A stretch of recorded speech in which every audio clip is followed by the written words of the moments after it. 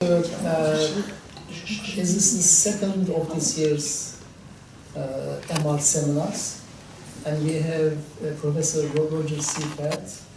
Many of you know who Roger is, so he doesn't need an introduction, but I just would like to say that he's been a professor of industrial relations, and I worked with him in the same university for my first 15 years, until the university decided to get rid of the most activist people, the leaders of the union, and they closed the department, and since then, since 2010, Roger is in Wolverhampton University.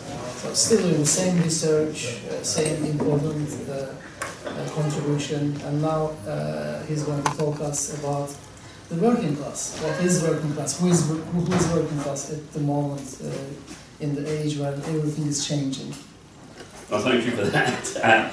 Well, thank you for inviting me. I often say I get invited to a very large number of speaking engagements all over the world, but I never get invited twice. And you'll discover why. So I'm always very grateful that somebody new has decided to experiment. One of the issues is obviously when you're lecturing students, you have some notion, even today, that they have some common knowledge background. And then I do a lot of work with the trade unions, and they have something. But groups such as yours are much more diverse. So some of you probably know far more than I do about these issues and about labour markets and the nature of class. And others will know less, but different. And also there's clearly some generational issues. So if I say things which are unclear, which I will, please interrupt. I don't mind interruptions. I've been interrupted by a very large number of people. Some, not that long ago, leaders of one of the biggest unions stormed out of a meeting I was addressing, shouting abuse as they left. And that was about the history of the 1966 seafarers strike. So if I could get them rowing on that, I could probably get them rowing about anything. So I thought I'd focus, I mean, one of the temptations is always to start, if you like, at the end and talk about the current issues that everybody's talking about, not just Brexit, but the world situation, what sort of person is Trump, if he is actually a person. You know, what's going on in all these international, national things, what's happening to globalization and capitalism, because that's what people talk about and want to talk about. But my great hero is a writer called Lewis Carroll. Are you all familiar with Lewis Carroll? Yes. Alice in Wonderland. And he was one of the greatest writers ever. And what people forget is his day job was the professor of philosophy at Oxford University. And he wrote these children's stories, not just for fun and fantasy, but because he wished to illustrate philosophical dilemmas and attack his opponents. Then, like now, academics are quite shy of openly attacking each other, believe it or not. So Lewis Carroll disguised his opponents in various forms in order to attack them. And he had a phrase which I subscribed to, which he said you should always begin at the beginning, which sounds obvious. But actually, in most political debate and most economic arguments, people don't start at the beginning, and they start rowing quite quickly because they haven't gone back to where. So really, in many sense, I want to try and build an analysis where we begin at the beginning, and so that better informs the end, which is the current debates, in order to get some sort of context and perspective, which is incredibly difficult when you're living through turbulent times. Very difficult to see what's going on, isn't it? And what's a trend and what's a tendency. And really for Marxists and people on the left generally, various associations of communist socialists, they come as the, I think it was famously in an episode of Homer Simpson, where he said the devil comes in many guises. So from the point of view of our enemies, we are the devil, and the left comes in many guises with many names. not always is the name accurate. So sometimes the Democratic People's Republic doesn't actually reflect what's going on in the country. And really, the core of a Marxist analysis, not only what Marx wrote, but what Marx is today, the starting point is always class. We live and we talk openly about living in a class society. We talk about class struggle. And it seems to me that is still, I'm not arguing that it's the only issue, and I'm not saying that it explains everything. But what I am arguing is that it's an incredibly useful starting point. And it's always instructive to listen to the BBC, because the BBC for a long time says there's no such thing as class. And then talked, after the Brexit referendum, about the northern industrial working class who voted to leave. So they say, and then they say the traditional working class. So there's a traditional, then there's an industrial one, then there's a post-industrial one, then there's poor workers who live in seaside towns who aren't industrial workers. And so there is class. But then they don't clear what they mean by it. So not only should we start with a class analysis, but we need to be clear. Now, the reason it, I think, helps is because we use certain phrases. We talk about class interests. So what is the working class? Is there an objective working class interest? Now, I debated recently with a rather unpleasant professor from Manchester University. It was just the two of us having a debate in Manchester. And he said he hated people like me and Jeremy Corbyn, which I was flattered that he should even mention us and celebrate, because we presumed to know what was good for the working class. So this is often an attack, isn't it, on the left, particularly left intellectuals, I use the term loosely, that we are saying this is objectively what's best, this is what's in the working class interests. And they say you're arrogant and you're adventurists and you're vanguardists because you're deciding what's best for them, but actually the British working class know perfectly well what's best for them, which is to kick out immigrants, to accept low wages, and to watch reality TV. And apparently that's not an arrogant position to take, that these people take. So one thing is there a sense of an objective working class interests? And then the question is of working class struggle. In other words, most people believe in struggle, not just in talking about it, but doing it. And you'll see in struggle, where you see demonstrations and strikes and riots and all sorts, there are people in struggle. And we talk about the class struggle, so that's linked to class. And we also talk about class consciousness. And I was reading, talk about getting worried, a book written in the early 60s called Armies and Politics, about military coups in countries like Venezuela. This is 1962. And he quoted Lenin, and he said, Lenin's explanation for the problem of political power was a lack of consciousness amongst the working class. So that consciousness, workers being aware that they are workers, that they have things in common, that they have a clear definition that they are not the bosses, that they are not. So it's not just who we are, but what we're not. Consciousness is an important part, and of course it's an important part of struggle. To raise consciousness, and we often talk about it, don't we? Raising consciousness, propaganda, agitation, meetings like this, and so on. But also, of course, we talk about class organisations.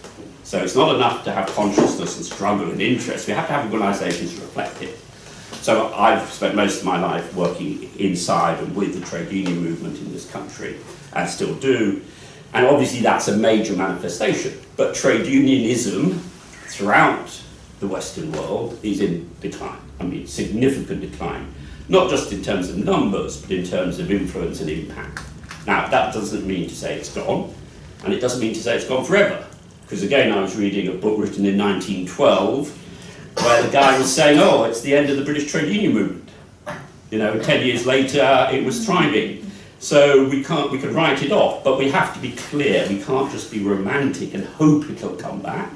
And it may never come back in the form that we associate with it. So we have to think clearly and carefully about it. And then the final thing, which would depress the hell out of all of us, I was going to sort of say the evening is a sort of depressing, hopeful dismay, I think, might be a way of looking at what we're doing, is the balance of class forces.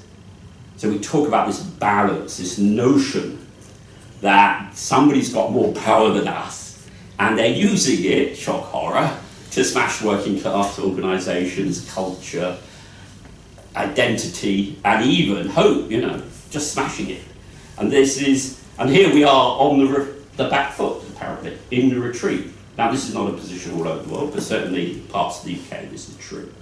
So we look at the balance of class forces, and this is important for tactical reasons, because, for example, shouting in the streets that we want a general strike in a period where there are virtually no strikes of any kind is fanciful and is mistaking the nature of the balance of class. Of course, the general strike's fine, but not all the time, absolutely. It's a tactic that we have to use carefully, and in order to use it correctly, we have to have a serious analysis of the balance of class forces. So in all of this, class needs to be dealt with. Is that okay? Yes? Can I carry on? You can stop me at any point and say, let's go to the parliament. I don't worry about that. Okay, so we don't have time, but obviously, just before the nature of class, we have to remind ourselves about the nature of politics. And politics, of course, is the display of power. It's about power. It's not parliamentary dramas and ins and outs. It's about the exercise, the gaining, exercise and sustaining of power, and in particular state power. And we know that part of the Brexit argument is about returning state power to the state of the UK, for good or ill. I mean, that's part of the debate, isn't it? And we're not unique. I was in a Dublin pub not long ago, which is not necessarily the safest place to be, if, like me, you were advocating Brexit. And it got quite rowdy. I don't know if you've been to Dublin. It can get quite rowdy anyway. And apparently we were quite noisy. And this group of very, very drunk Dutchmen came up to us and started shouting abuse. They were on a whiskey drinking tour of Ireland. So they were shouting, they saying, you people voting to leave. I said, hold on. Half of your country want to leave. At least 50% of the French want to leave. It's not a uniquely British thing that we want to leave. And so, and one of the reasons is an instinctive view of state power. That if you have a supranational organisation like the European Union, where does state power lie? And if it lies away from me, so far away from me I can't do anything about it, then that is a frustration, and a genuine one. So part of that debate is around the nature of state power. But the key concept that Marxists have about state is that the state is an instrument of class rule. And this is an important concept because it differentiates from the notion of national rule. So governments, particularly of the right, Macron in France, Merkel in Germany and others, wrap themselves in their flag and say, we are ruling in the national interest. When they talk about the economy, they talk about the economy, the national economy, the national interest. We are doing the things that's in the best interests of the nation. So they try to pretend that their control of state and the state apparatus is a national issue, not a class issue. Marxists would say, no, you're not running the place for the national interest, you're running it for your particular class interests. This is the dictatorship of the bourgeoisie. It may have some trappings of democracy, but when these are tested, it falls away. And we revert to more authoritarian and less democratic means. And so this is important because the notion of a class struggle is that it leads to a revolution, and revolutions are defined not as a coup, not as a palace revolution. The genuine revolutions are defined as a change in the class that rules the state. So a genuine revolution would replace the feudal class with the capitalist class. And another one would replace the capitalist class with the working class. The rest are just palace revolutions, coup d'etat, but not genuine revolutions. So the purpose of our struggle is to have a revolution that puts the working class in charge of the state apparatus. And where that has happened, as it did in the Soviet Union, it doesn't necessarily go smoothly. But it doesn't necessarily end up any worse than what was before. So we have to be careful about the way we put it. So that's a precursor. So the question then is that just there sitting on top of the discussion? So the question is, what is class? And I have to say I've had some intriguing and entertaining debates about this over many years. One young man once said, in a recent talk I gave to the unions, he said, my girlfriend, he came out and he said, my girlfriend says, if you've been to university, you can't be working class. And I said, what happens if you drop out halfway through? You know, I mean, are you then you're still working class if you leave just before your finals? I said, it's all nonsense. And this is something we have to take account of. And part of the argument, now I wish to divert slightly from some Marxist interpretation of what is working class, to do with the nature of exploitation, and argue that it's primarily about a labour market. So I've come to this. I mean, basically, I don't know about you, but some people are obsessed with their ancestors, and they go into these things. Often when I go to local libraries looking for research into some obscure thing that happened in 1850, most of the other people in local libraries are looking for their ancestors. And I say, look, wait a minute. In 1900, 98% of the world's population were peasants. So the chances are your relatives were peasants. You know, why are you interested? You know, come on, guys, it's not that interesting. I mean, most of us would probably put our hands up. Certainly, my great-grandparents were peasants. You know, they weren't actually, but everyone called them peasants. Yeah, so how close are you to a peasant ancestry? We are generally marauders, pillagers. Well, okay. So you were aggressive peasants. But still, yeah, you were bandit peasants. That's fine. And so people were serfs or slaves. I mean, this is the history of the world isn't that difficult. People were serfs or slaves, the vast majority. And so really the modern world, in my view, doesn't stem from some religious or political development. It stems from the abolition of serfdom and slavery. This is because when you liberate the slaves, now I've been absolutely hammered forever saying when you liberate the slaves. When the slaves liberated themselves is the correct position. Through slave uprisings in the West Indies, in the southern states, far more of it was from, you know, uprisings than ever from liberals in London abolishing it. What happens, and I'm always trying to get in sort of, I'm not an imaginative person, I try to imagine I'm a slave on a southern plantation in America, I've had a Napoleon title here, and some guy comes and says, you're free. And you think, right, I can't read, I can't write, I've got no skills, I'm stuck in this bloody awful place in Mississippi or Texas. What does that mean? What do you mean I'm free to do what? Exactly, to starve to death because I've got no bloody means of support, I've got nothing to do. Don't liberate me, please, you know. And the same must have been with serfs, yeah? If you're in central Russia and the guy says the Tsar's gone, you're free. What? I mean, most people in England before the First World War had never moved more than 5 miles from their place of birth. I mean, the First World War was, people don't know, where are we going? My God, you know, we're going to Kent, really? Oh, it's still the same, it's still not right. Most people haven't left more than 5 miles. And what you had to do, and this is the defining moment of, before that, there's no working class. This is the defining moment. I had to sell the only thing I own, which is my labour. This is it. This is the moment where the working class emerges. Because before that, there were no labour markets. Because people were not selling their labour to an employer. Once you have the liberation, of course there were some, but once you have this mass freedom and liberation, the slaves moved up into Chicago, and it went into other jobs, yeah, and other places looking for work. So firstly, people have always travelled the world and round the corner looking for work, haven't they? Always, because How do I make my living if I don't own land and I don't own capital? I am propertyless. I only have my skills, a quantity of labour, my hours, and a quality, because that's all I've got. And I sell it, but like everything else, I sell it in a market. A lot of socialists are in a muddle about markets, right? Markets have nothing to do with capitalism.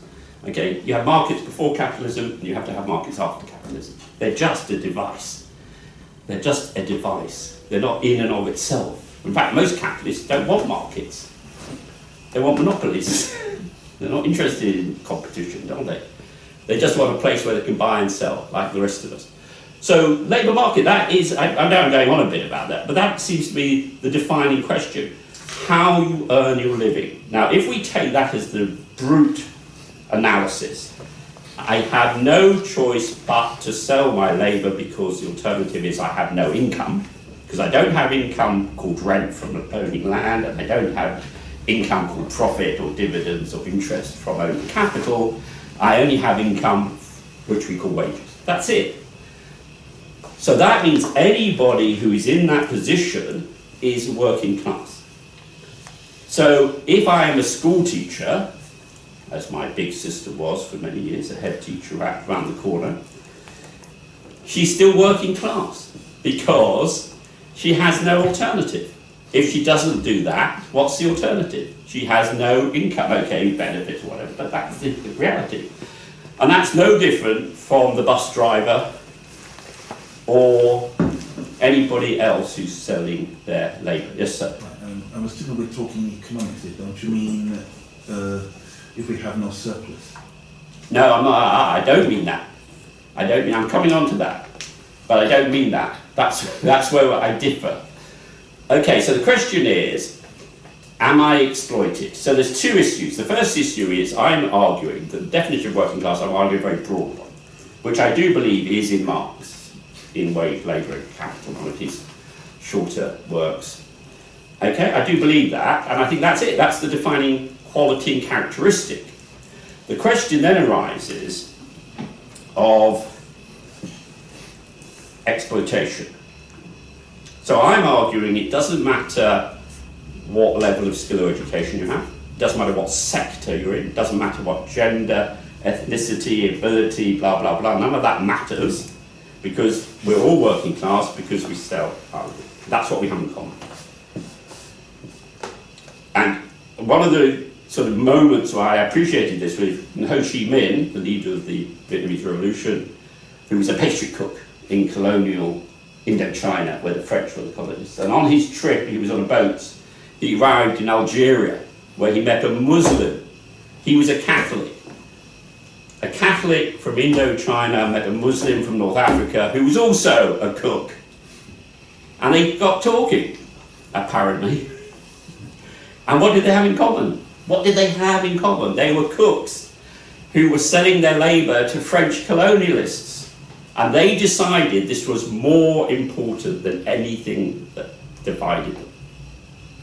So this is a dividing quality. Now, I often use the example of Darwinian theory of birds, because when Marx died, Engels made a speech at his grave, in which he said that Marx had discovered the laws of human society as Darwin had discovered the laws of natural society, of the natural world. So Marx and Darwin used the same dialectical methods to understand the way in which it worked. And for me, Darwin's analysis of birds is quite interesting.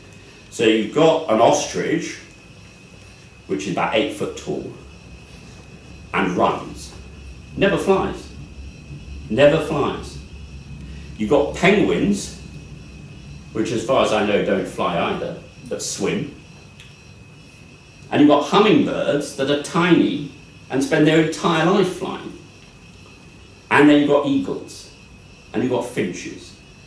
Now Darwin said these are all birds. So we could, if we use that like for class, we can say you can be tall and short, man or woman, black, white, doesn't matter. What do birds have in common makes them birds is their beak. That is, how do they survive? how do they make a living? And they make a living because they've all got a job. Workers make a living because they all sell their labour. And that's what they have in common. And one of the most important contributions we can make is to say that is more important than everything that divides us. And at this current moment in our history, this seems to be a rather important point to make, that it's what keeps us together in that class that is more important than what divides us. Now, I don't want to get overly boring about this, but a lot of people argue, look, I go to work, this is the classic Marxist position, and I work away, and I have wages, and the wages are less in value than the value I make for my boss. Yeah, simple. So I create value, labour theory of value, which by the way is not a Marxist theory, but was first espoused by our friends from the Catholic Church way back in the 12th century, and where they talk about if I shoot a deer and I cut it up and eat it, it's only when human labour is mixed with a wild animal that value is created. So it's not a uniquely Marxist position, the labour theory of value, but the notion is working labour makes value. But that the wages I'm paid is less than the value, the difference is known as surplus value, and I take it. The boss takes it from me, and that's exploitation. And I can earn. In fact, one of the ironies is the more you earn, probably the more you're exploited.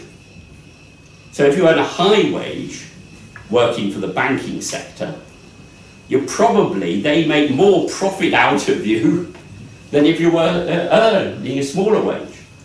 But people don't always see it like that. The word exploitation is used very loosely. But this is a technical sense, simply that the wages I receive are lower in value than the value I create, the difference being surplus. Marx referred to this as the expropriation of it, that's stolen by the bosses through their power from workers, and this is then turned into profit. So that's where profit comes from. Now, there are several difficulties with this analysis. One is that not all surplus value is turned into profit. This is known as the realisation problem, which we can't go into. Secondly, and this is my favourite bit of the debate, because this is where I spent most of my research, what about state workers? So if I work for the state, say as a nurse, I can't be exploited because there is no surplus value. But that has to be nonsense, doesn't it? Because are we saying state workers are not exploited, and if you're not exploited, you're not part of the working class, and if you're in the private sector, so a lot of Marxists for a long time argued this, and they were quite wrong. And the reason they're wrong, and I had to explain this, it's a good example, it's the coal miners. So the coal miners in Britain from 1948 to about 1992 were in the public sector. So are we really saying those coal miners in 1991 were not exploited because it was state? Then overnight they were privatised.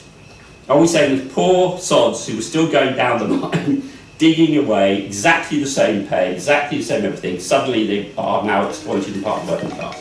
So are we arguing that literally in 1 minute they're not workers because they're not exploited, and the next minute they are workers because they're... Now that's just nonsense. It doesn't make any sense. Now if it doesn't make any sense, therefore it can't be true, and therefore it must be the case that even if I work in the state sector where there is no profit, no surplus, I'm still working class, and I can still be exploited. So this has been for many years a difficulty amongst Marxist people debating. I don't wish it to be a difficulty. I just think the working class comes from the nature of the labour market. The fact that I have no choice but to sell my labour. Otherwise I starve. Okay, it may not literally starve, but the alternative to work is grim, and in many countries you will starve. I mean, I'm a visiting professor in Malawi, a poor country in Africa, and that's it. I mean, literally, if you don't work, you starve. So I've got no choice. Doesn't matter whether I'm a school teacher or agricultural worker or whatever. Does it? Doesn't matter. I have to go to work, and it's being forced into the market that determines the fact I'm exploited, because I have no choice. Huh? If I get sacked, as I have several times, I've been victimised rather than sacked for my politics and my trade union activity. Right? My employer doesn't give a damn. They go, in fact, they're totally relieved. So for them, it doesn't matter, does it? But for me, it's life and death. I can't feed my I have 8 children. I can't feed my 8 children. As you know, you only know the youngest. Yeah? So it's completely uneven, isn't it? My need to work as an employee, as a worker, is life and death. The employer's need for me is not. Less trouble. And less trouble to boot. So that's the argument. So the argument is that it doesn't matter whether you're public or private sector. Yeah, it's still, you're still working class. Okay, so is that's end of part 1. Any questions at this point? Because this is crucial, isn't it? If we our definition then determines the rest of how we move forward. Anyone wish to ask clarification? Can I just ask you a question about what is the Marx definition of labor class exactly? For example, I'm a computer programmer. I don't do any hard work, but I go and I sell my brains, and my boss makes more money than I'm paid. Am I a working class? Yes. Okay, so are you employed or are you self-employed? I don't know. I'm employed. Basically, I get my wages. Yeah, of course. The answer is, of course, you're working class. Because, sorry, I don't normally check that. Why not? Why not? I mean, what was the definition from Marx about the labor class or working class? that is it. I've given it to you. Yeah. It's essentially about selling your labour, being forced to sell your labour, because the alternative is what? If you weren't in work, what would you do? For some of you, oh, yes. Yes, so that's it. You're forced. Yeah. We have created a capitalist society which forces you, the masses, I'm sorry to call you one of the masses, but you're a man. Yeah. As part of the masses, you're forced to work because there are no alternatives for income. You don't own land, you don't own property. Now it's possible to move from class to class. You could save up, buy someone else's house, become a landlord, buy shares, get given shares and so on. Of course, and you can go the other way. You can be a rich landlord, lose everything and have to go to work. We know that. But it's objectively, that's your position. Now, it doesn't matter whether you're by hand or brain. Yeah. It doesn't matter the level of skill or the sector or so on. You know, you could argue, and there is obviously, for many people at the moment, the question of self-employment or full self-employment, because I'm arguing you have to be employed, you have to have a boss. And people say, well, what about the gig economy and people working on the cloud in all sorts of countries where you log on to it and you bid like a self-employed contractor? What about, what's the status? Well, generally speaking, these people, I believe, are part of the working class, even though they're technically not under a contract of employment. So the legal definitions of workers and employees, in fact, there's no legal definition of a worker, it's an employee, doesn't match perfectly with an economic view, but they wouldn't necessarily expect that. So again, we had a situation where taxi drivers at one point in London were all self-employed, and then they all gave up being self-employed because the idiot Chancellor of the Exchequer, a man called Gordon Brown, changed the tax rules on self-employment, and if you became a director, an employed director of your company, you paid less tax. So 50,000 London taxi drivers went overnight from being self-employed to being employees of their own company. I mean, it's just nonsense. And it's purely for legal and tax reasons, but from our point of view, from a social economic point of view, they're the same. So we mustn't get bogged down in the niceties of this. But this does impact, and your case impacts on the second half of my talk. Well, I want to drone on a bit longer. Yes, sorry. A small question, and it relates to that one as well. No, don't say small question, they're always the most dangerous. I guess is there a clear line towards falling into petty bourgeois class, and I'm thinking of modern complexities which you might come on to now to do with things like if you use Airbnb and you say I don't know if you can rent, but also have an Airbnb room and all these kind of variations. Okay, sure. I mean, the notion is that there's my understanding of petty bourgeois, which is normally people treat petty bourgeois contempt, culturally and politically, but the general thing is small business. That's what we're talking about. So it may well be that a lot of capitalists are small capitalists, maybe one, sole traders. I mean, certainly since the breakup of local authority building groups, most plumbers, electricians, God bless them, I have to say, without which life would be miserable, are self-employed or sole traders. So the question is, are they petty bourgeois because they now are small capitalists and they are not employed, they're not exploited in that sense, they pay different tax rates, and they develop a different consciousness, which is what we're coming on to. So certainly, this is one of the difficulties for British people when we try to look abroad, not that we want to, but when we have to look across the channel, to understand that, for instance, in France, that class, that petty bourgeois class, particularly farmers, is far bigger than in the UK. So they're not naturally part of the working class.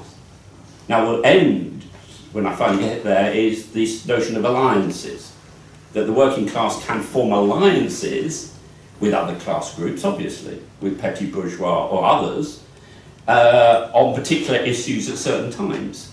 And we shouldn't ignore that. And John MacDonald, the Shadow Chancellor of the Exchequer, has constantly, I mean, he doesn't want to, but at the end of most of his speeches, he adds on something about small business and says, and by the way, Labour government will be the friends of small business. Because he's trying to say, look, your income partly depends on the income of the working class. If we can increase the income and job security of the working class, they'll spend more on your shops and your businesses, and therefore it is in your interest. But naturally, small shopkeepers, the petty bourgeois, are the allies of the right wing.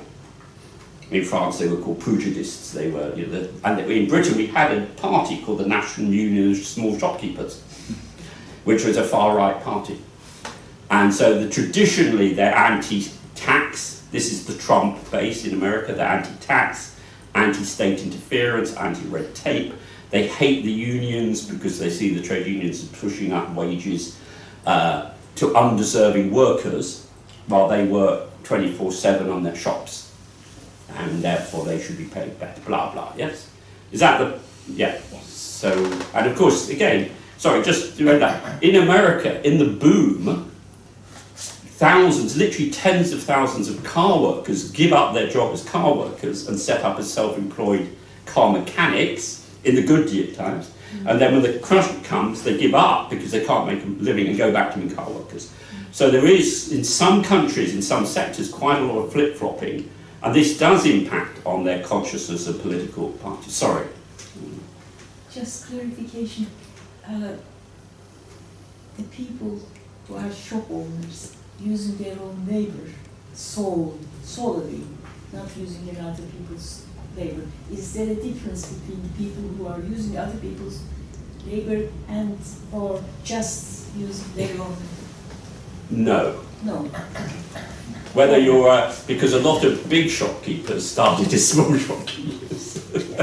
And that's one of the things about the history of companies and businesses. They may start as a sole trader with their family, and then they employ somebody, and then somebody else, and then they end up as same. Yeah, but what about the market stalls and the people who work on the markets?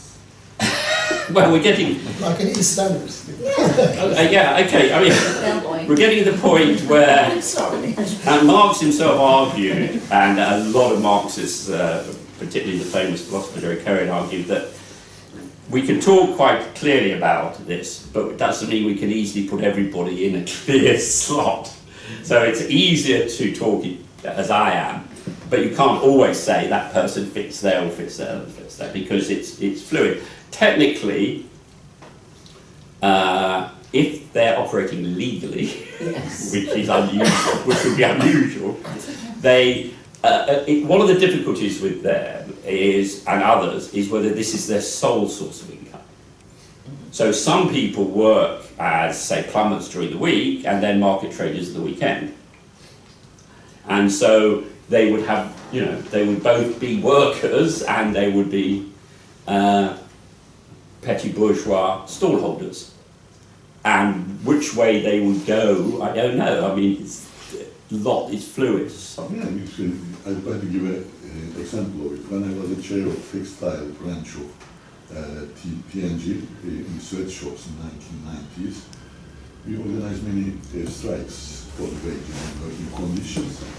And my shop stewards, they were very successful actually, they organized very well, but they became leaders as well. When the strikes are finished, a few years later, they became a factory owners. Yeah. And here we are, free transition.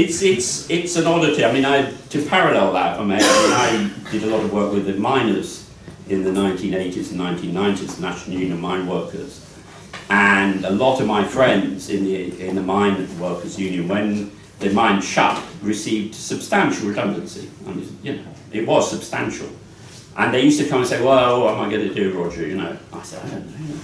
And what did they do? They bought newsagent shops, they bought off-licensed shops, a lot of them bought taxis firms. So they went from being almost the shock troops of the British trade union movement, the NUM, the miners, to being shop owners and people. I have to say, sadly, most of them were appallingly bad at business and went bust and lost all their money and went back to work in something else soon after. In fact, our biggest local taxi firm, he's owned by one of the miners was very good, so all the others went bust, so he then employed all his ex-miners, so they went back to being workers and taxi drivers, but he became a capitalist.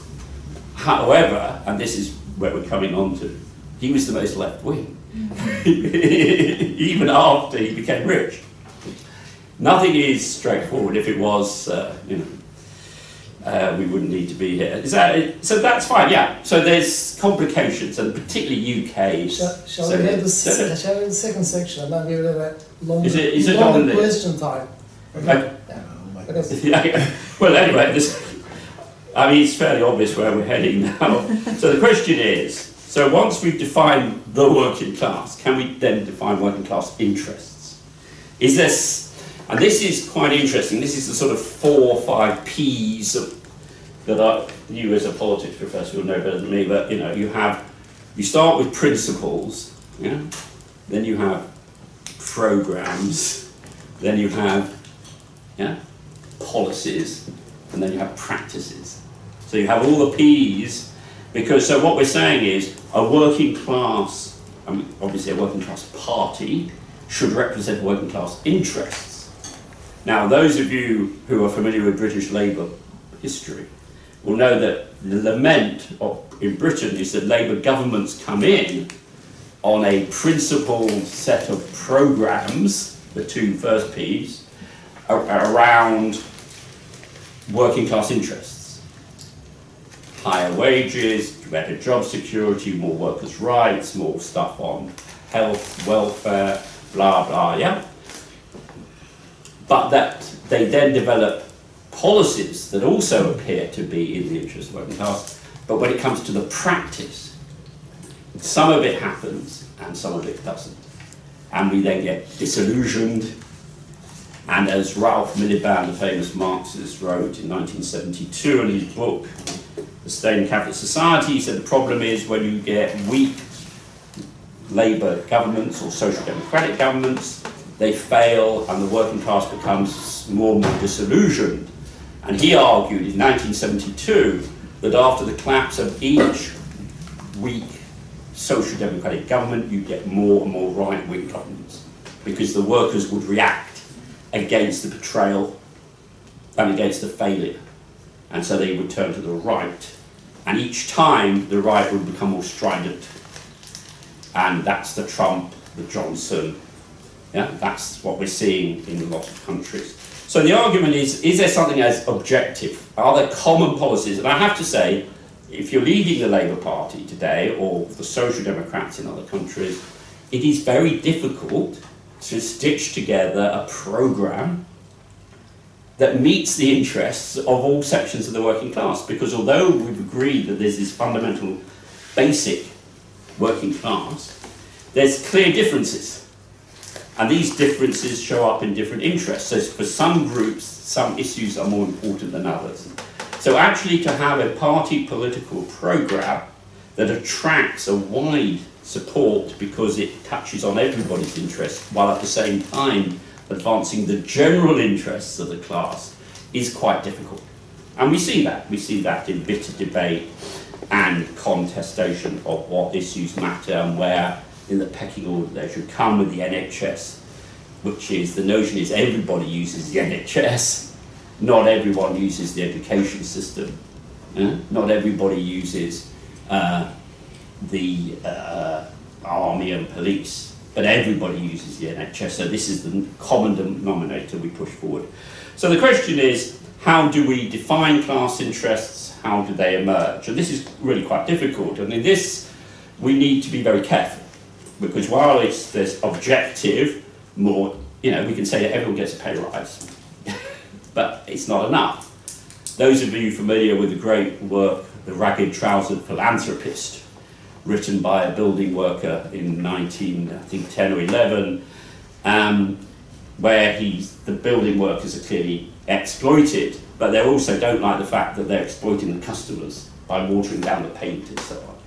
And he explains to them what he calls the great money trick, where he shows that even if workers' wages go up, the capitalists end up pocketing it all. So in the end, it doesn't matter. Your wages go up, but you're still at the bottom. And he calls this the great money trick. And that's brilliantly exposed in that way. And so the question is, how do we do that? Now, I'm not sure, but I'm tempted by the famous academic at Cambridge, Amartya Sen, who is a professor of philosophy and economics and a Nobel Prize winner. And he wrote a book a few years ago called The Idea of Justice. And he's obviously of Indian origin, he's lived in England for a long time, and he combines Asian, African and European philosophy and history to try to get at some sense of it. And he argues that the only way to get this is through what he calls a public conversation. Now, I don't want to get soppy and sociological on us, by saying all we need to do is talk, because we don't believe that. But there's a sense in which it is important that all voices are heard and that all voices are treated with respect, which has not always been the case on the left or in the Labour movement. I've been at meetings, I'm sure that all of you have been at meetings where some voices have been ignored or dissent has been pushed to one side, and that's a mistake. He's arguing we have to reach an agreement through proper listening and hearing and having forums where the debate can take place freely. And of course, this is a big issue at the moment. People are shouting all the time about no platform for fascists, freedom of speech, what is acceptable or not, can we shut down things, pull down this statue and put up another, yeah? Even Kipling has been defaced. Even Kipling's has been defaced. So it's difficult, isn't it? So I'm not arguing that that's straightforward, but it's one of our questions for us, the movement today, is how do we go further around an objective definition of class interests? Now, obviously, that's linked to the question of class consciousness. And here we are in a very difficult area, because consciousness must be to do with being aware of your interests. So working class conservatives are a famous, what statisticians would call an outlier in British political history. Why would the people of Stoke-on-Trent, which is what people would call a post-industrial town, Labour for 50 years, have now elected a Tory MP for South Stoke, who I know, who's an obnoxious little man, far-right, ignorant, and very, very snotty. And they elected him, not that any of them knew him. He used to be my student. Yes, I know. We taught him. Well, how did you find him? He was very polite. Yes, I have to say he's very polite. when he's making sure that you lose your job. He's a baby-faced assassin. So so we have a downtrodden, no way around it, a downtrodden working class in Stokes have voted in a Conservative. Now, Marx called this false consciousness, that people were confused, if you like. And people like Gramsci and others, and Raymond Williams in Britain in the 50s, sought to explain through cultural means how this comes about. How you believe that the monarchy is a good thing. How you believe that the rich deserve to be rich. How you believe that unemployment is the fault of the unemployed.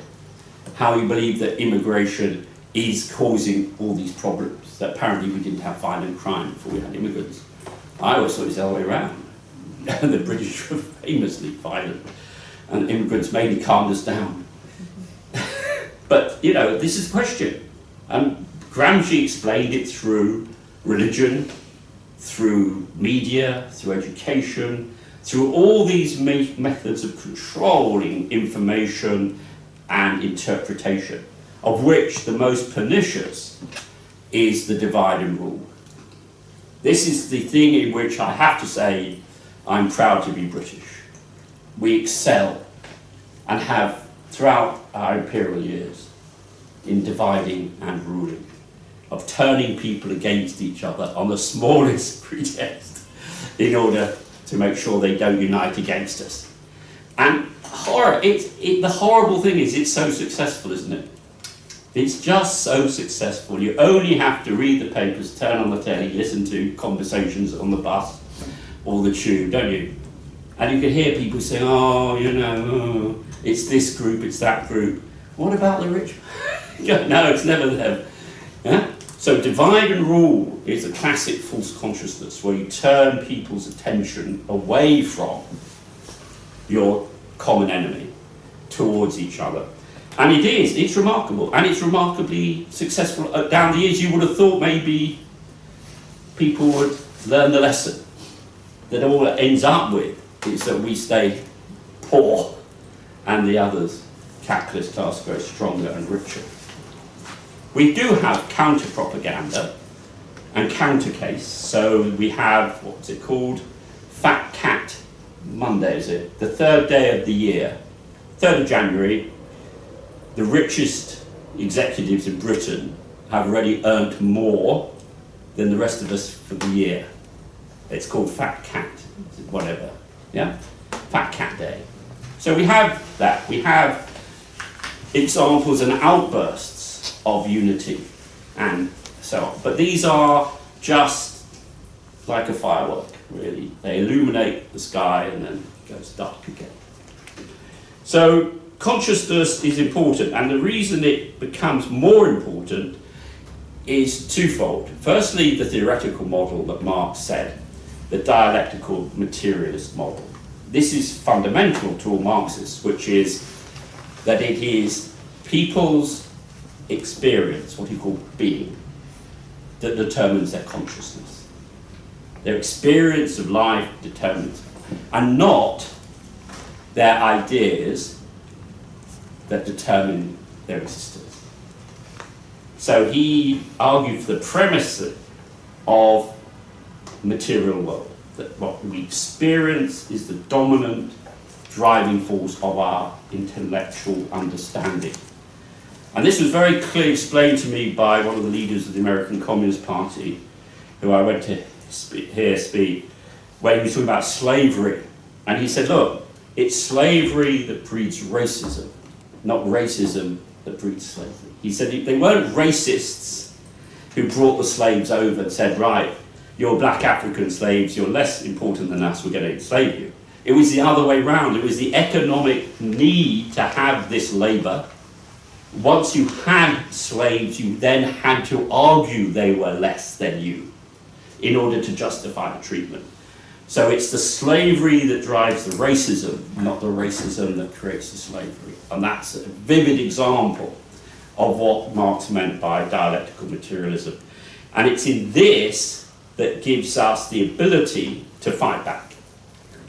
Because whatever is said in the propaganda sphere, whatever false consciousness spreads, whatever what they now call fake news, although why people think it's what's new about fake news? I mean, what's new? I mean, I read the Bible the other day. No, I did. I had to read a passage about the Good Samaritan. That's pretty fake news, I think, quite a bit of it. Lazarus particularly, I'm not sure about coming back from the dead, to be honest. I mean, that was written some years ago, wasn't it? Let alone if you read Caesar's account of his conquest of Britain, which was 2,000 years ago, I think he exaggerated a bit about his role. Do you remember that bit where he says, and the great general? Well, that was him. He was talking about himself. Won the battle. So the general won the battle. So Caesar was giving us quite a bit of fake news 2,000 years ago. But it's all part of that, isn't it? So the notion is that what we believe, and this is where the hope comes in, is that the endless day-to-day experiences prevail. Right? Not always in the short term and not always immediately apparent. Now Lenin was quite, and to some extent borrowing from the French historian Tocqueville, was a little bit unclear about how that would work, because de Tocqueville, if you remember, argued when they were saying why was the French Revolution when it was, because 5 years before the French Revolution the material condition of the workers and the peasants was much worse. It was terrible, and it's only when it started getting better do you have revolution. So Lenin referred to this as routinization of daily life, in which he argued that the difficulty we have is that it's so grinding, what Dickens called the drudge day. Yeah? The day after drudge.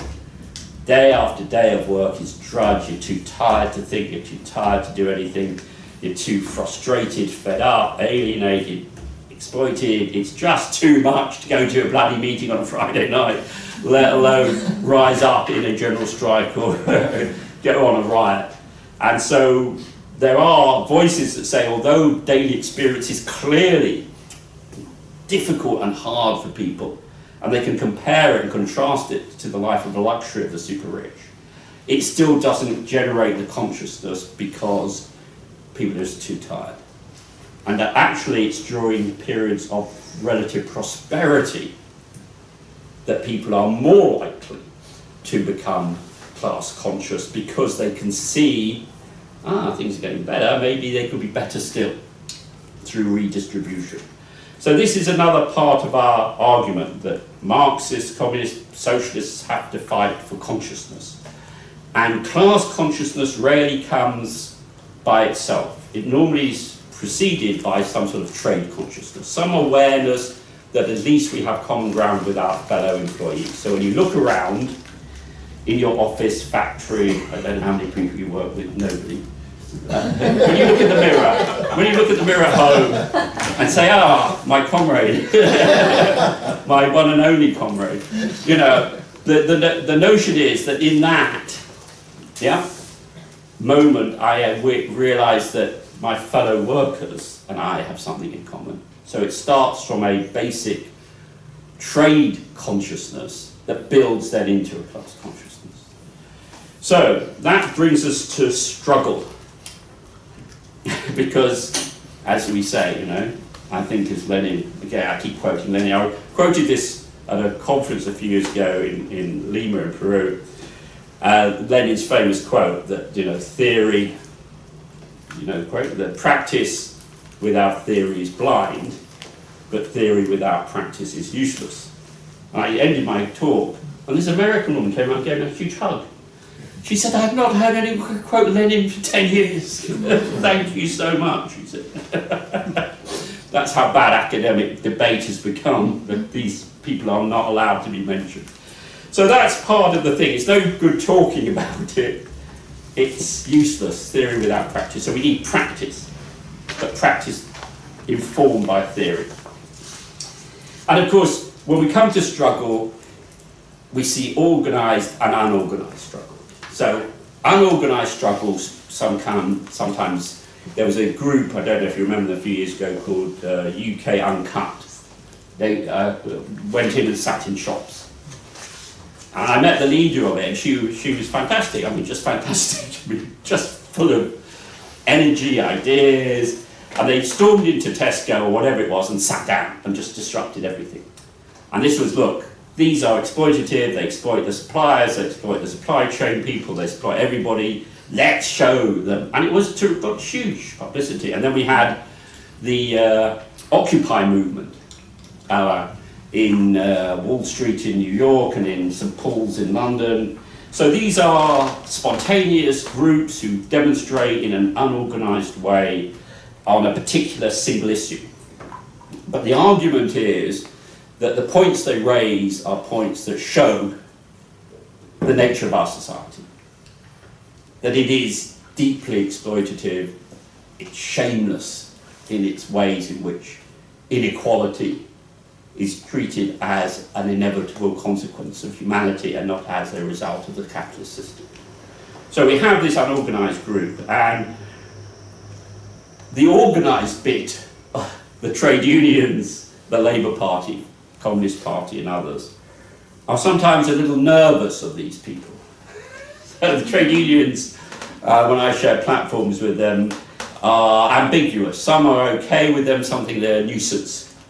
And for instance, the other day when the climate people climbed on the London trains, not only did the passengers go crazy, but the railway unions, who completely support the climate change activists, said this is not right. This is the wrong thing to do, because you're messing up with our members.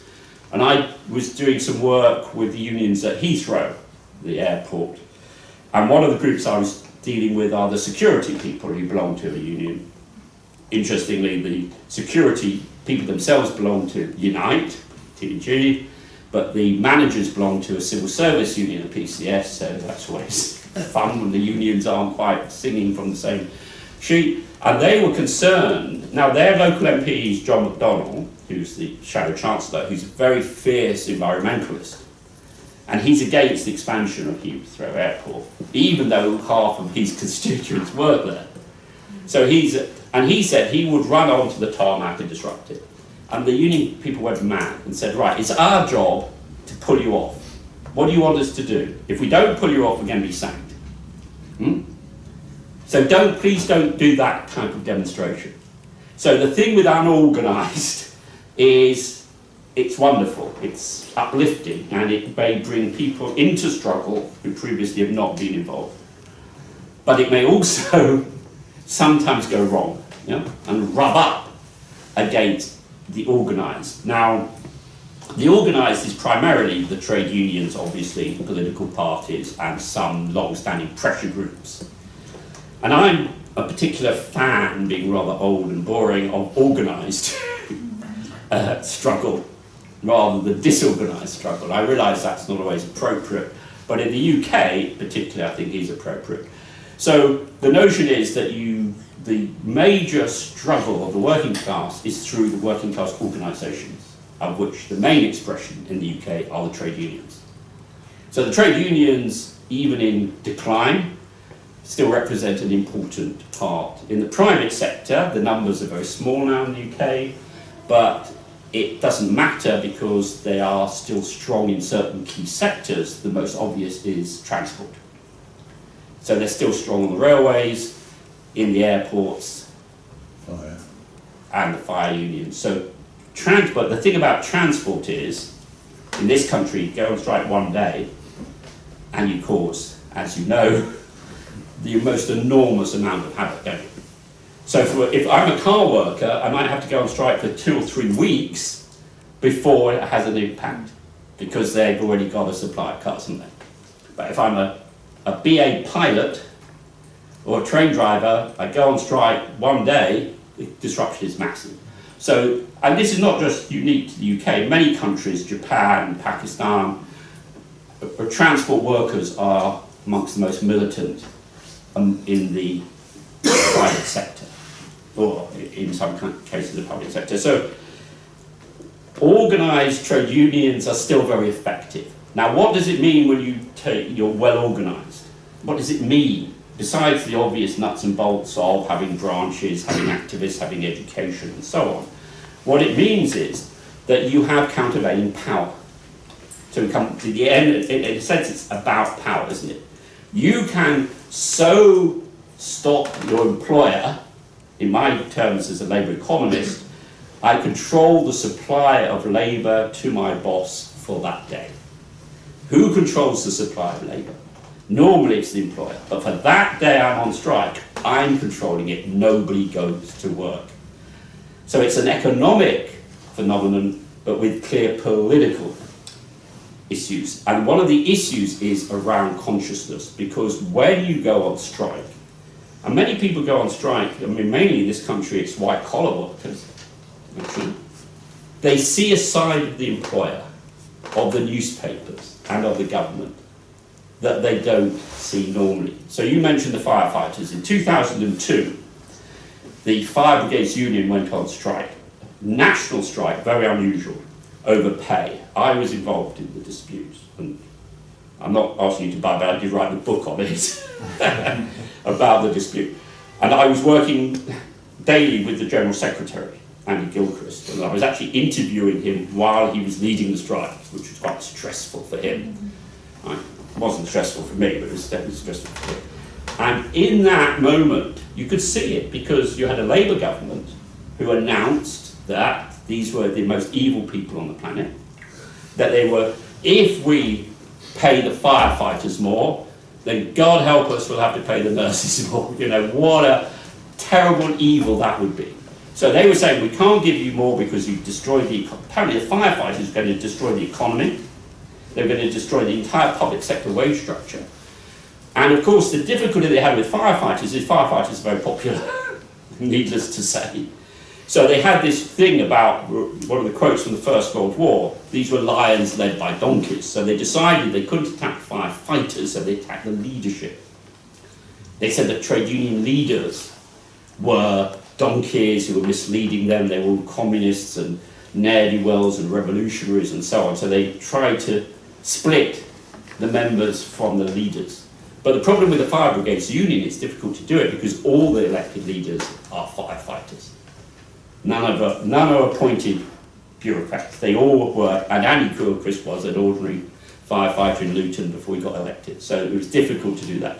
But what they saw was the state attacking them, police harassing them, secret police spying on them, the media attacking them, the government attacking them. Who was coming to their support? Only other trade unionists. So this raised consciousness. This made them aware that going on strike for wages was more than going on strike for wages. It's what I refer to in that book and others as the Oliver Twist moment. You remember Oliver? I mean, this is poignant. He's a starving little boy. And there are these guys who are all rather well fed, and behind them is a feast. I mean, literally more food than they could ever eat in a week. And Oliver says, can I have more? He's not asking for the feast. He's not asking for the leg of lamb behind him. He's just asking a bit more porridge. Now, why? So firstly, if you ask for more, that's all trade unions ever do, isn't it? Why? They didn't just say no. They threw him out of the orphanage and sold him to an undertaker. Why such violent and vicious punishment for a starving lad asking for more? Because he was challenging their decision making. He was saying, you've decided to give me not enough, and I want more. So I'm challenging your decision. Now, if I just challenge your decision, I challenge everything. Your judgment, the distribution, the entire authority that goes behind it. So a simple economic question, can I have more, leads to a violent attack on you because you're saying you know better about the economics of feeding people. You know why you should have it. So it changed everything. The moral, political,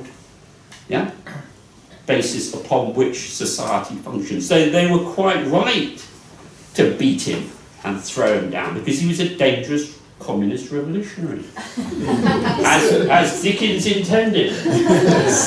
I'm sure Dickens, was there, a comrade, not quite, but So that's what was happening. So, but people watching and people listening.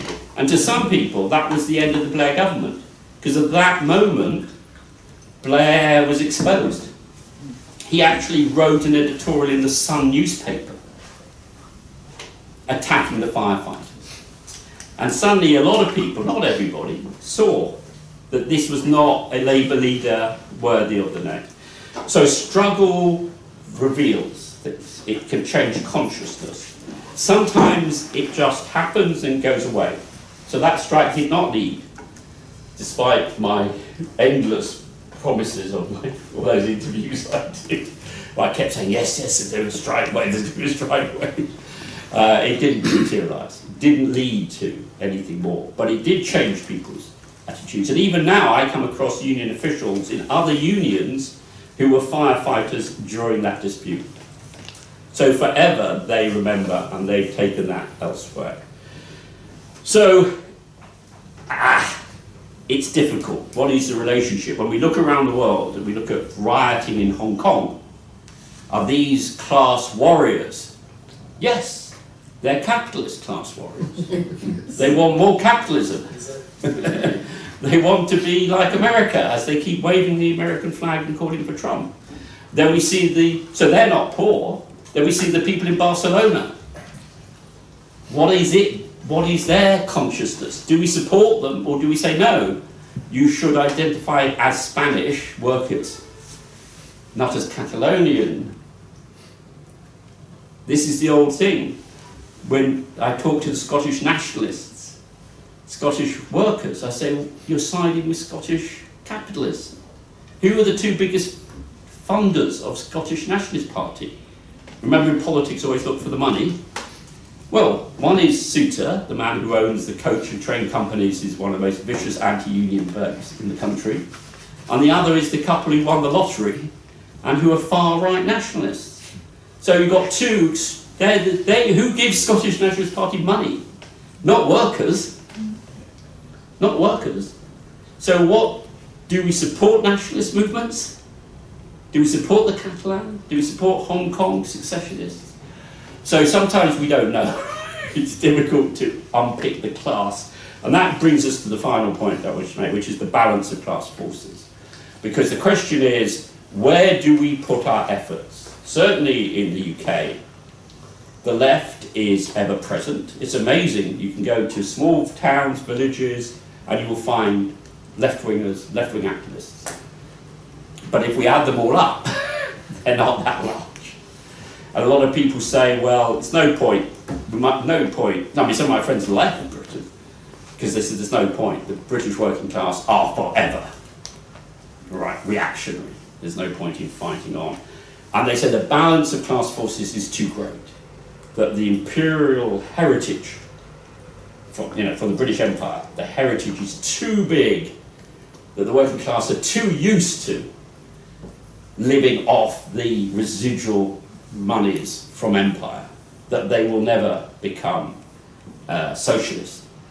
So the balance of class forces is against us. And so what do we do? Well, I know it's odd, but I was rereading Milton's Paradise Lost. I'm writing a report, sorry, on the Ministry of Defence. And they let me into these barracks and things, it's quite entertaining. Anyway, they just let you in. And one guy said, computer system's down, you just better come in. They didn't even check on me. Anyway, and one of the things is, of course, you get into the debate about what's the purpose of the army and so on. And I was rereading, and one of the things about Paradise Lost gives us the clue to this. Because remember what happened. Satan's up there with God. Everyone's fine. Satan decides that God's got a little bit lazy, incompetent. This is a familiar story, isn't it? Lazy, incompetent. And so he challenges God, and God throws Satan and his followers down into hell. And they wake up, and, guess what they said? It's hell here, but then you get probably the greatest piece of poetry ever written in the world, because not only is it wonderful, but it sums up virtually all politics. What he says is, what do we do? I mean, we're in hell, for God's sake. What do we do? And he goes through it. He goes through the argument. The first guy is the adventurous. He says, don't be stupid. We can fight our way and we can throw God off his throne. No problems, governor.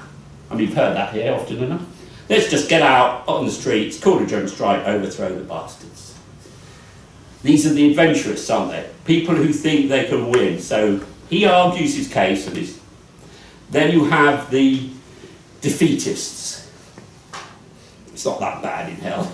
You know, I think I could grow a few veg down there.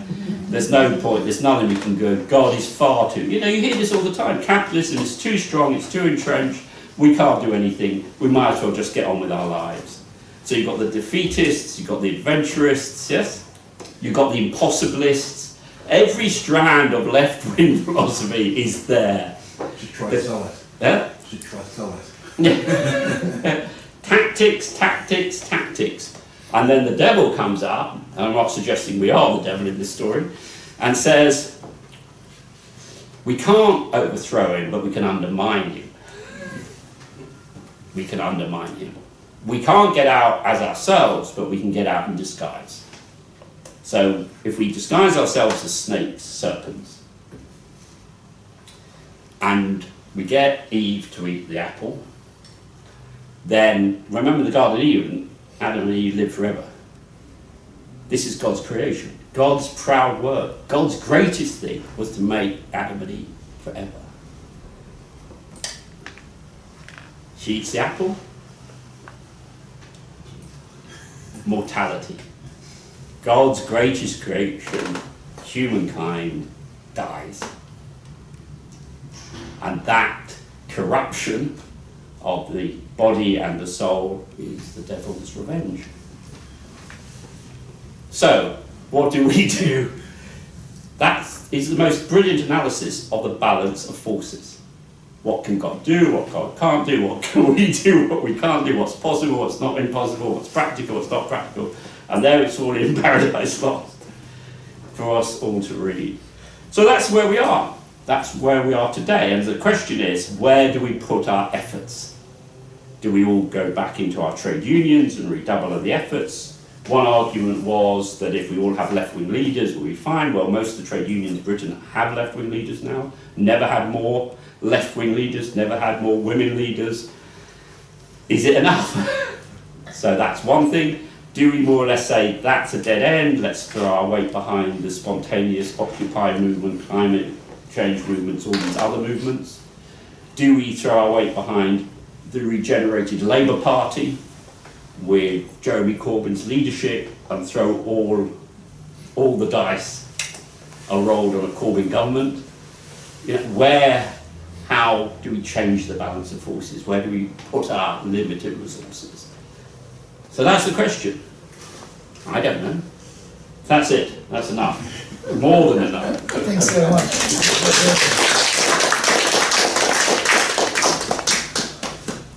Shall we have 5 minutes or 10 minutes break? Yeah. What are you having a break for? The break's for weaklings. People go and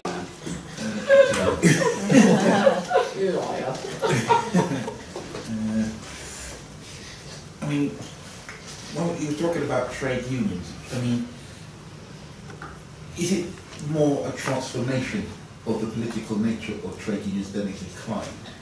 Because with one of the problems that the working class has is the rise of corporations. And you did a really great term with Paradise Lost, but also was that, you know, when I was studying, during my last year, was studying political and social theory. I was reading up a little bit on Machiavelli. And one of the curious one of the curious things about Machiavelli, and this was about feminism, and it was talking about virtue. And do you think that the working class has to fundamentally think about, because of the rise of populism and there's a lot of turmoil, just as was in Machiavelli's time, do you think that trade unions need to return to a theme of virtue? Well, it's a terrific question, obviously. I mean, most people remember Machiavelli for his his major analysis of state power, because obviously he's writing at the time of the emergence of the first city-states, later nation-states, and he comes up, I mean, it's not unique to Machiavelli because he's quoting Aristotle, obviously, about state power being a mixture of consent and coercion. So this is where the consent is to do with consciousness. This is why European Marxists, including Lenin and Marx himself, used Machiavelli a lot because of his analysis of state power. And the notion is that coercion is very much around how can I coerce unless I get into people's minds, ideologically and in terms of cultural norms. So, of which feminism, obviously, without my wishing to enter the minefield and being blown up at every twist and turn, in some forms is clearly a counter-hegemonic attempt to get away from certain dominant themes, quite rightly, and reconstruct the way in which we think about class and identity.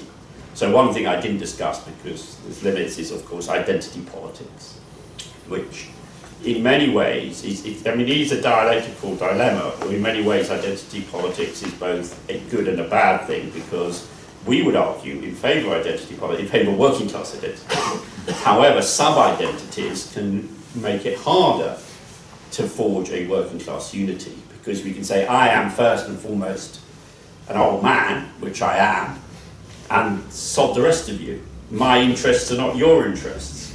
So I can abandon any notion of working class unity in pursuit of my own identity, and that can be counterproductive. On the other hand, we are arguing for identity politics, but the identity of a working class. And it's interesting in the Lebanon, just this week, where they interviewed the people on the streets, and they were saying this is the first time for a long time that Lebanese people of all religion, of all genders, of all categories have come together in this, and they were conscious of the importance. Now what becomes big in terms of, I don't know, but your notion of virtue is rather more complicated, obviously, as you well know, because in some respects Marx would argue that he was, and Marxists would argue that he was mainstream in European philosophical work. After all, he did his PhD on Greek philosophy in Germany. So he would say he was mainstream, and concepts such as the virtuous person, which goes, as I say, Machiavelli borrowing from earlier works, is very much around that idea of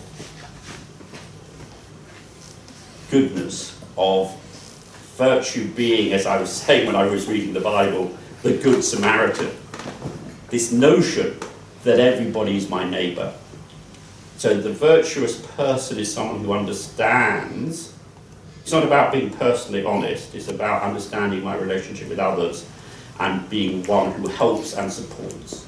So it's got elements of a community-based working class philosophy, but it can be misused as well to individualise, which is one of the most damaging parts of the collective world which we inhabit.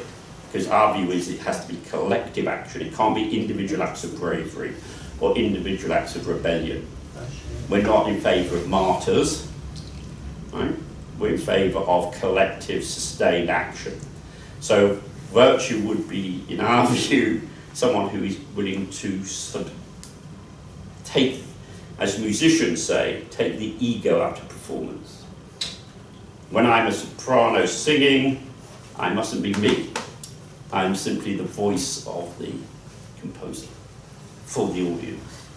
So in that sense, virtue has got to be where I actually push down my personal identity in order to support the collective needs of others. But that's one interpretation, as you're aware. I'm not arguing it's the only interpretation.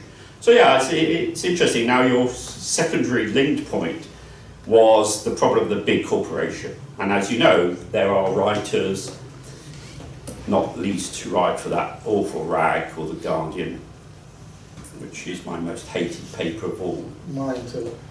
I just can't stand it. You know, some of my best friends are journalists of The Guardian, but I still hate it. But the thing is that they always talk about a corporate world elite who no longer have a country. So they want to make us believe that these people don't have a country, they're not loyal to anything, that they are outside state control, and therefore they're outside our control. Now, if we say that, then we have lost. That is the ultimate defeatist position, where we posit a future society in which multinational corporations are outside any regulatory framework, any control whatsoever, and therefore outside working class. And therefore we will always be exploited by our friend Bezos at Amazon, right? Because we can't reach them. Now, I think that's a defeatist position. I also think it's inaccurate. Whatever they say, you know, whatever Gates says about Microsoft, he's still got to put his feet somewhere. They're not disembodied spirits yet. They're still people who own capital. Capital is still registered in places. They are still humans who inherit space, a place, and so they are not beyond regulatory control. They are beyond the regulatory control of the current political leadership because they don't want to regulate. But they're not beyond our control. So I don't accept that view of a corporate super elite who spend 1 week in, you know, Bahamas and another week somewhere else and another week somewhere else. I know they do spend that time. That doesn't mean they can't be captured. So I don't accept that notion of the all-powerful corporation. Also, sorry, just to find out, I mean, one of Marx's things was about the dynamics of the capitalist economy. And if you remember, and we know this from 2008, that he argued that there would be periodic collapses because the system is inherently unstable, and that corporations would grow, but they would also collapse. Right? And we've seen this, some of the biggest corporations in the world collapse overnight. So they're not as all-powerful and as almighty as they appear to be. And we should see them for what they are, that they grow and they fall. Now, in my view, Volkswagen will fall soon, after all the scandals and so on, because the Americans are bringing multi-billion-dollar lawsuits against them, which will bankrupt them. Boeing might well go under after this current thing. So they do go under. And sometimes, in some countries, they go to jail. Not often. Bizarrely, they're more likely to go to jail in America than in Europe. Americans are fiercer against their corporate ill-doers than the Europeans. Interesting, isn't it? It was the Americans who arrested the football bosses. And that's because there's still a streak of that American Puritanism. Zealots, what we called public sector zealots, still exist in America. And they don't tend to exist so much in Europe. It's interesting. Another contradiction that Marx would have appreciated. Anyone else? Yes. Yeah, I mean, I've been a student of Marx for a long, long time. Possibly as long as yourself. I expect we've read the same stuff, but I have to say I've come to some very different conclusions. My understanding of historical materialism, what Engels later called scientific socialism, which is the condition of humankind's survival on Earth until its natural end. And it's our increasing awareness of that natural end that empowers us to prevent its premature occurrence as it is destroyed by those people who only want to exploit the products of nature for their selfish consumption, when we have to learn, if we're going to survive until then, that we must learn to share it amicably, and not only that, but enjoy its convivial recreation. And it wasn't even Marx that said, you know, that was Kant's conception of I've forgotten the name of his books, but you know, well, first of all, the groundwork for all human morality is the morality that we've learnt from other species that pre-existed, you know, intelligent species from which we evolved, and which we must cultivate if we're to survive and live together with. And then Hegel says, well, yeah, of course I go along with that, but the trouble is these religious people, they don't, you know, they're so indoctrinated that they will not throw off their selfish leaders, and therefore we liberals, you know, we support Napoleon and, you know, the French Revolution and therefore the impending German Revolution to use military force to establish the German state, as the French established theirs. And then Feuerbach said, well, that ain't going to work, because otherwise they'll just carry on destroying, you know, the working class. So that we're winning now by using violence. And the German section of the Second International, which was then the most powerful, it just went along with Bismarck's plan for colonial wars and you know, for the colonisation of Africa, and preparation for military struggle against the British Empire, which was bound to lose.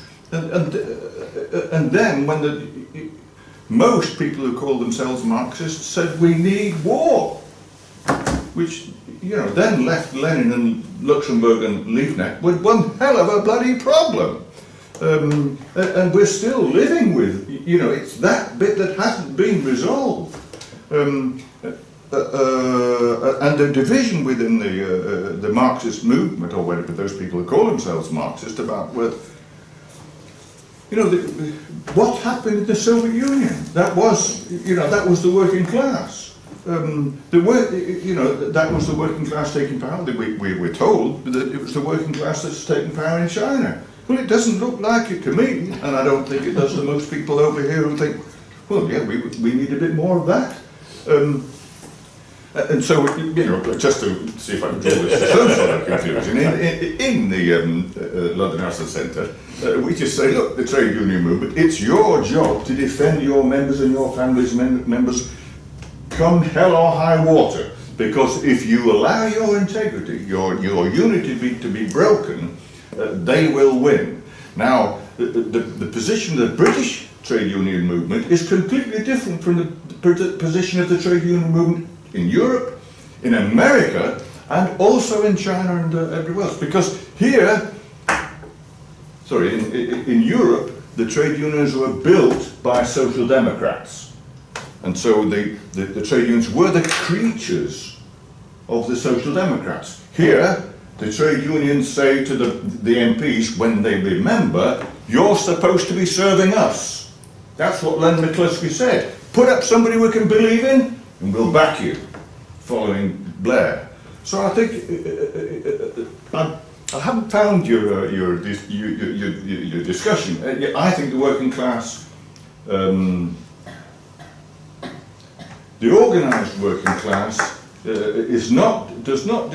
I thought its definition was how does it defend itself and its family members. How did it prevent them from being exploited and killed and injured and all the rest of it? It unites, and that's the only thing that it has. I beg your pardon. The other thing, though, is as Marx in particular homed in on the German working class and the British working class because they were the most scientifically enlightened. The capitalist class had to teach them about science. They had to teach them about everything in order to make the guns, make the tanks, make the factories.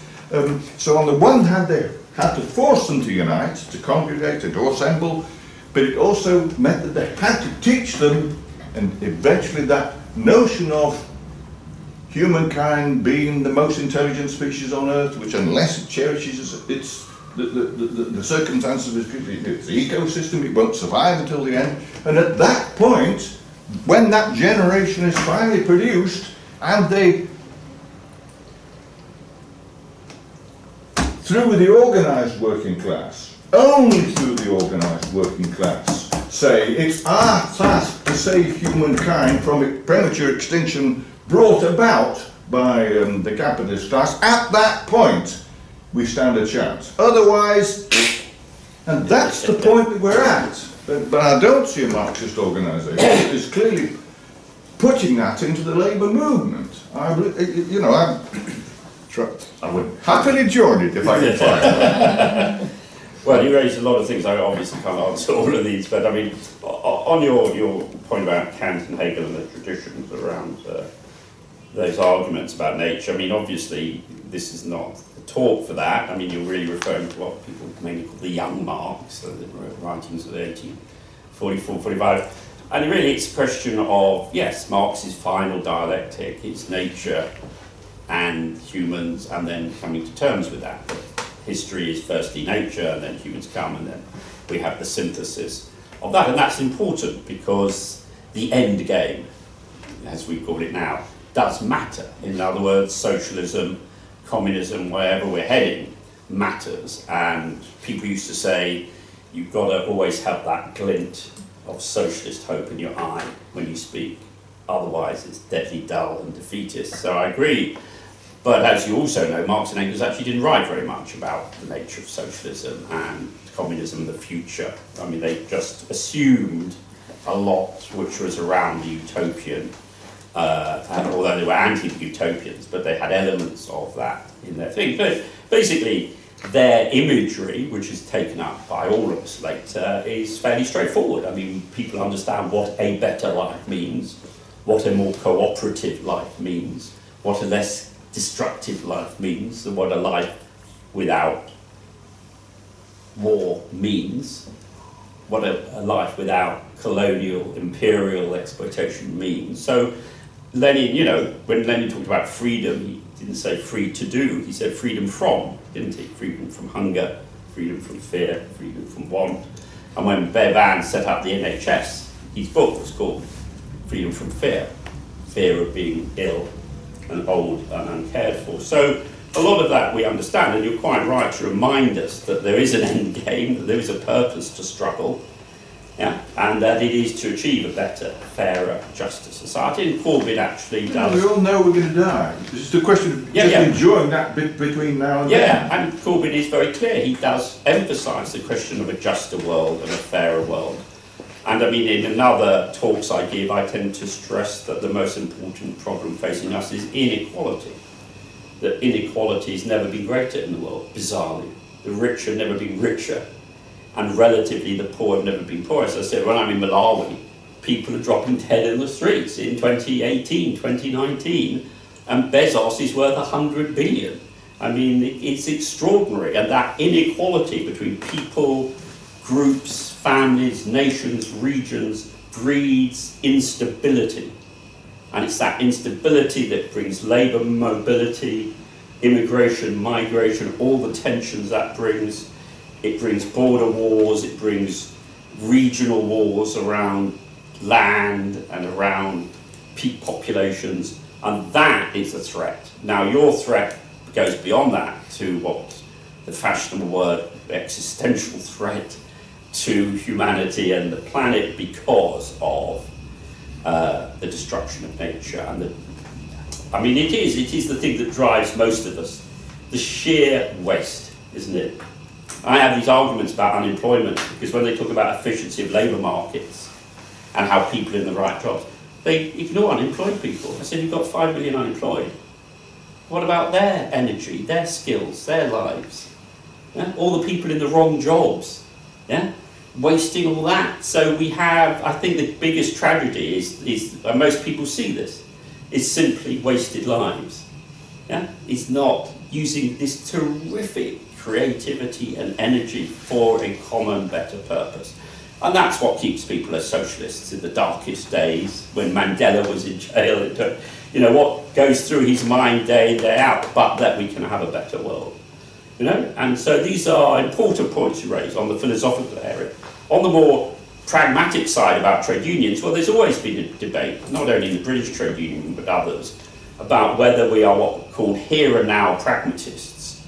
I'm fighting today for better health and safety, better wages, better job security, blah, blah, blah, which is the bread and butter of collective bargaining and everyday trade unionism, and why most people belong to unions, and why most people get active in unions. But unions also cannot ignore the context. And I'm also a visiting professor in Zimbabwe, where I visit, obviously, and the trade union movement there, as in South Africa, has had to be part of the liberation movement. It couldn't simply be a wages functionary, and therefore inevitably was drawn into political elements. And in Britain the same, that the union movement, despite itself, despite what people call its typical economism, that is its focus on wages only, understood there's no point putting up wages as the inflation's going up. There's no point putting up wages if jobs are being lost. There's no point putting up wages if people are still at risk through dangerous work. And so in order to do this, we know the history of British trade unionism was they couldn't win enough concessions from the bosses, the state had to intervene. The state had to bring in laws on health and safety, the state had to intervene, and if you're going to have state regulating employment issues, you have to have a vehicle, and the vehicle is the Labour Party. You have to set up your own political party to do that, and the debate on the left in Britain is, do we all pour into the Labour Party and fight like hell for left leadership and a left programme, which we finally achieved, and then fight like hell for Corbyn to get elected, knowing that he's a trustworthy man, which he is?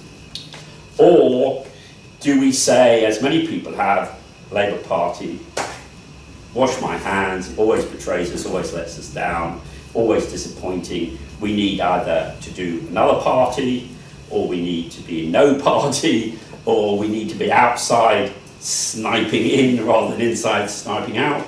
And but these, I share your anger, but these are ultimately tactical questions. So when you talk about the trade unions, they're not all in the same position at the same time. I do work at the moment for the Railway Union, for the Civil Service Union, for Unite, and for the Fire Brigades Union. So I see them all the time, I'm working with them. And they've all got different agendas, they've got different power base, they've got different ways of securing. So while they all agree on the ends, which is secure, better jobs, so on and so on, they can't all go about it the same way. I mean, the civil servants are dispersed. I mean, people don't, but civil servants are very badly paid. Very badly paid. I mean, average wage about 17,000, 18,000 for a full-time job. And they're badly treated. It's not the glamour job people think for most civil servants, right? But they're dispersed all over the country. It's very incredibly difficult to organise. The Fire Brigades Union is completely different. Half the members are in London, right? They're all firefighters. They're solid. They understand what it means. So different unions, different groups of workers, but the same ends. The question really is, how do they support each other, and how do they move beyond their own fight and struggle to the greater fight and struggle? And some do and some don't. I mean, this is the where we're at. What do we do next? As Lenin famously said, what is to be done was a question he asked and which we still ask. Sorry, I know I haven't answered your point, but time is limited. First of all, it's very nice to see you put the face behind the books that you write. Especially, I would like to be thankful for the Ramasons of Bible. It really teaches us a lot, because we were very interested in the Labour Party as well as in the Communist Party, CPGB. So you gave a lot of, writing through his lifestyle. Excellent. I would like to make a few points before you reply your question about what to do. Just one point is, you said that before capitalism and after capitalism, of course, the market is different. I will say also state is different, very different, yes. Incredibly different. The only reason I see, the major reason why the capitalist state is very different, because you are not having a whip. You are making the working class to believe, to be equal, make the guy to sit down and sign the contract with the boss, which is capitalist. So that is, in itself, is a major issue to organize, where the bureaucracy comes in, where the whole state is developed, is related with how to make the worker naturally coming and thinking that, yes, he's going to earn a fair wage. Everything doesn't turn around that. That was one point. Another point, Engels writes a beautiful article on lace makers. I read it and I cried. You can't stop crying, basically. It says that the lace makers given a pillow, and on the pillow all these bits and pieces of food was there, in order not them to stop, but eat like this. And the lace makers were basically couldn't have children because of the sitting situation, disturbed their physical being. And the people were looking at, these were lace makers, and they were walking.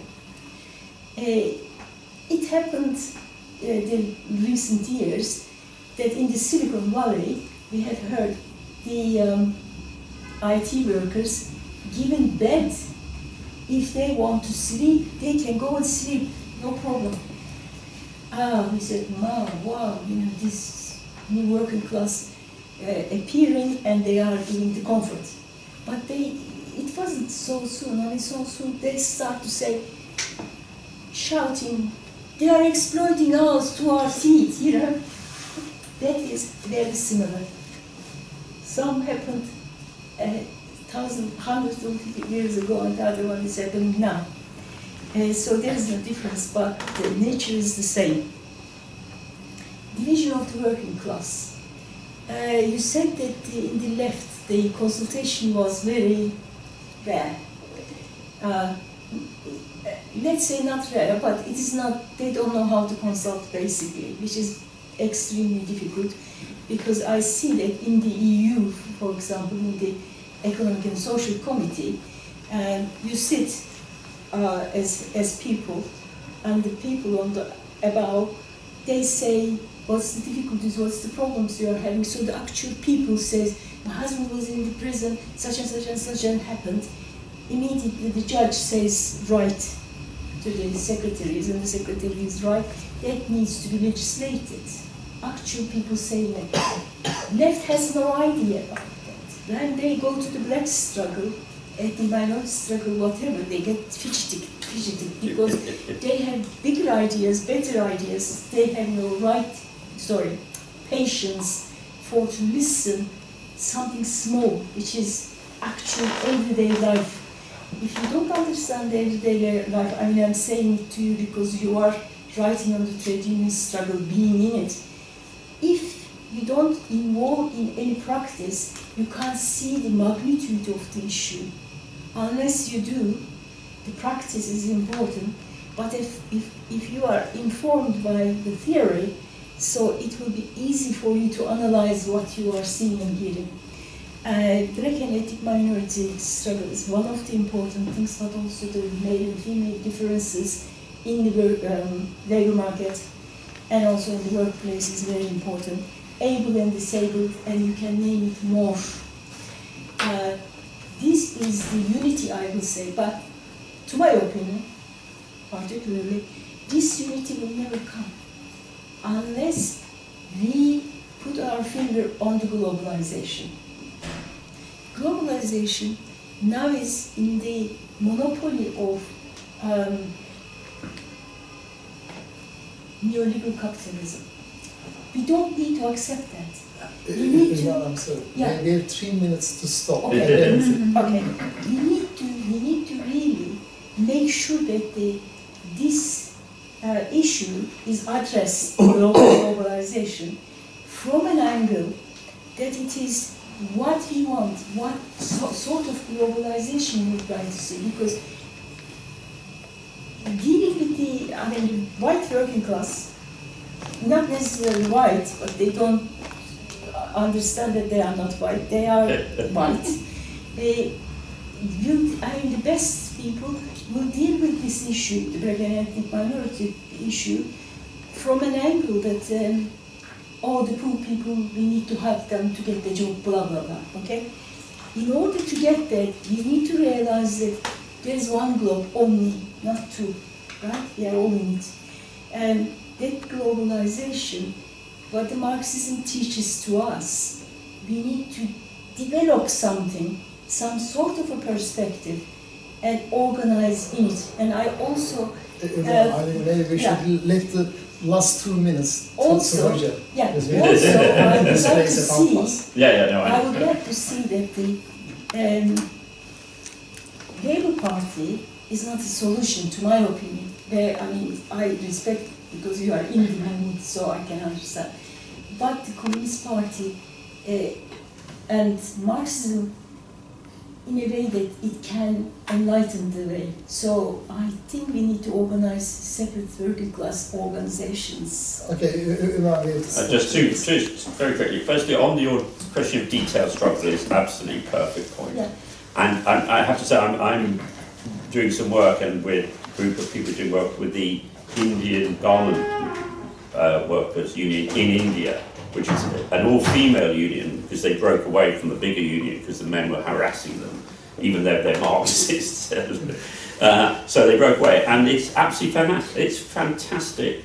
Day by day, we're looking at every single minute of the day. We're asking to keep diary of everything that happens, how they're fighting back, and they're making an enormous difference to the lives of the working class women in India, and at the same time raising consciousness. So it's a wonderful example, and you're absolutely right. The detail of the intensity of exploitation and the variation of exploitation is something we should be shouting loud and clear. And in fact, it's one of the features of trade union branches, and even of the TUC, is that people get up and say, this is what's happened to me.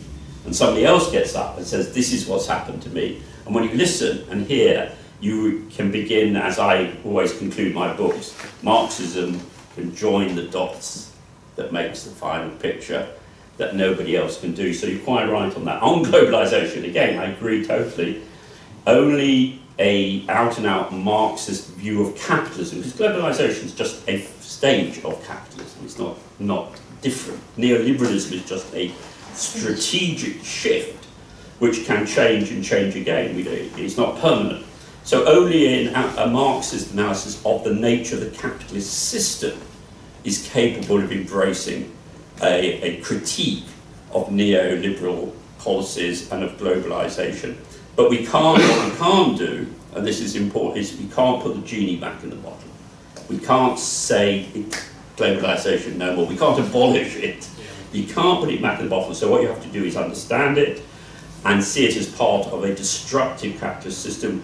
And the crisis, now the final point, and this is the danger for us, is as the crisis comes, as the 2008 crisis showed, people will lurch to the right, to the populists, to the easy solutions, to its other people's fault, not the capitalists, as well as to the left. And this is the balance of class forces. This is our historic function, is to lead the way to the left, so people go that way, not to the others. We don't have time to discuss whether the Soviet Union and China today are or are not communist countries. Next time. I've been to China many times and know many comrades, so I'm particularly interested in that question. I think we have to communism with a Chinese face. This very interesting debate. Unfortunately, nothing lasts forever. So thank you very much. This was amazing. Thank you. Thank you.